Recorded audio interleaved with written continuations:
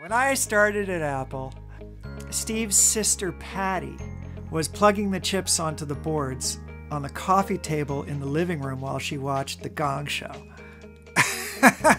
I'm pretty much the person who built most of the Macintosh prototypes. There was just no access to technology the way we have it now.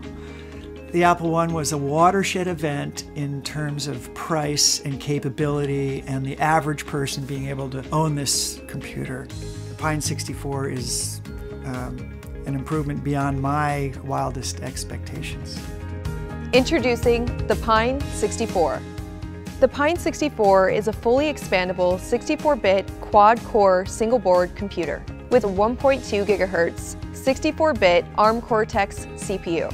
2 USB ports, an Ethernet port, and a full 4K HDMI output, the Pine64 has everything you need to build your next project. Purchase the basic unit to run Linux or Android, or add on components to create your own custom computer. We're constantly developing new modules for the Pine64 platform, such as a 5-megapixel camera, Bluetooth 4.0 and Wi-Fi card, lithium battery, or even an LCD touch panel, just to name a few. The Pine64 also has 2 I/O expansion ports, compatible with many other components, such as Z-Wave, Zigbee, and X10. For the price of a meal, the Pine64 is a fully fledged computer. It's versatile, it's modular, and it's more powerful than most of the competition on the market. We at OpenHub are excited about the endless possibilities that the combination of the Pine64 and OpenHub can bring. So having really a board that works well with OpenHub is really a perfect starting point for many more users. And it means that smart home technology becomes more easily accessible for everyone.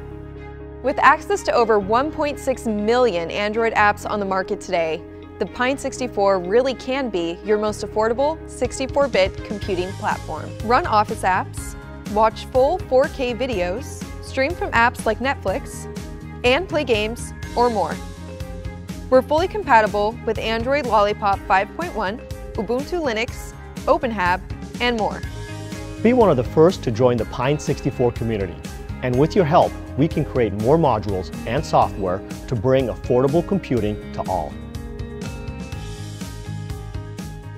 Would we have ever believed we would have this $15 supercomputer? No, I wouldn't have believed that.